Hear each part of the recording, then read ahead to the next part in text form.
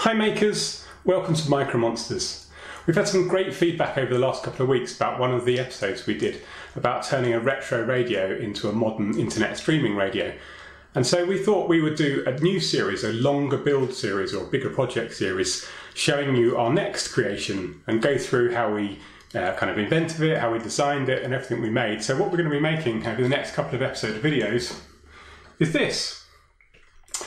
Those of you who've been fans of Harry Potter may have heard of a Weasley clock. Those of you who haven't, it's a clock in the film where the Weasley family can see where members of their family are at any time. So what we've built here, using a 1960s quite stylish clock, is our own Weasley clock. So if you look closer there, you can see all the different locations we've got, from home to work to travelling to tweeting to going into London. So they're all the places that I go.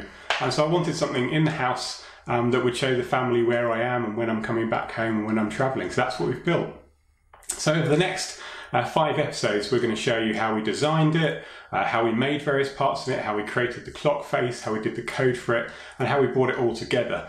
If you want to see a demo of it, you're going to have to wait till the very last episode, and we'll show you it really working for real. But in this episode, we're going to crack on, show you how we took this clock and took it apart to start with, and how we started figuring out how to get all the pieces in and how to design it. So let's get on with that.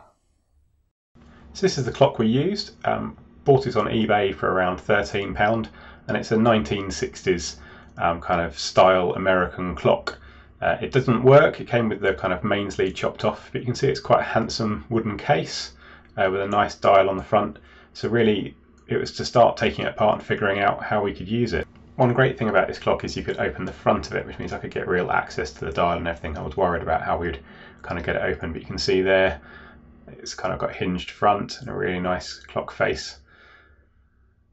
So made it really easy to get to it. And at the back you can kind of see some screws there and a hole where the mains lead used to go. So being careful about the front of the clock, because obviously it was glass, we didn't want to crack that. We unscrewed the back here and took a few screws out. They came out relatively easily.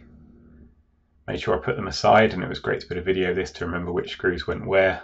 And then once we'd got that, we started removing the face, the dial of the clock, to work out how we could actually start to get inside. It wasn't immediately clear how we could get all the movement out of the clock.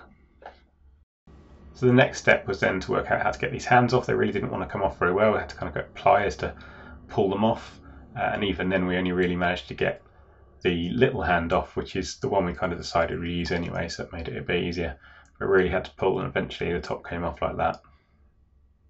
But then we spent quite a while trying to kind of pry off the remaining hands. We did kind of try all kinds of stuff to start with, but eventually kind of levering it with a screwdriver, managed to get that little hand off. With a little bit of pressure it popped off. And even though in this video I don't show removing the other hand, eventually that's how I got the other hand off as well, by kind of levering it up, and it popped off the kind of centre bit it was on. So once I'd got to this stage, it was clear that it wasn't going to come off from the front, so what I had to do is take off these little nuts inside these little brass mountings, and they took a little bit of getting off and levering off. I eventually managed to get one of my sockets set to fit it and took each one off. You can kind of see there not a lot of room between the edge of the brass piece and the nut to get it off, so it did take a bit of work.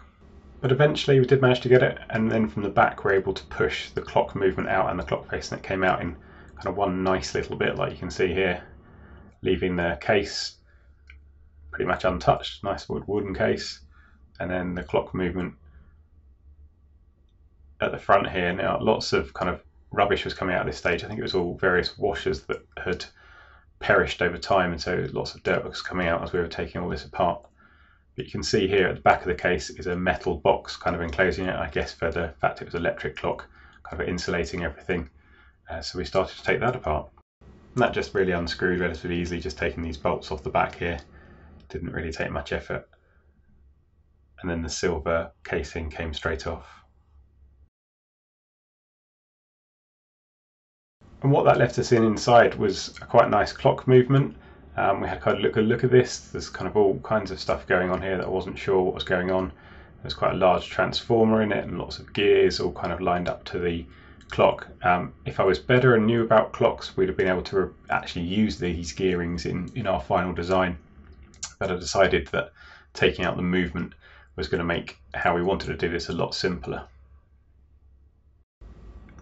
So after lots of kind of levering and trying to figure out how things would work, I eventually managed to get the dial of the big hand to separate from the rest of the mechanism. It took quite a lot of pulling and pushing, and then eventually I could lift it off as easily as this and take the dial and this hand away, leaving effectively the rest of the clock mechanism, and that was very easy to detach from the front of the face. And really that's all we want, is this front of the face.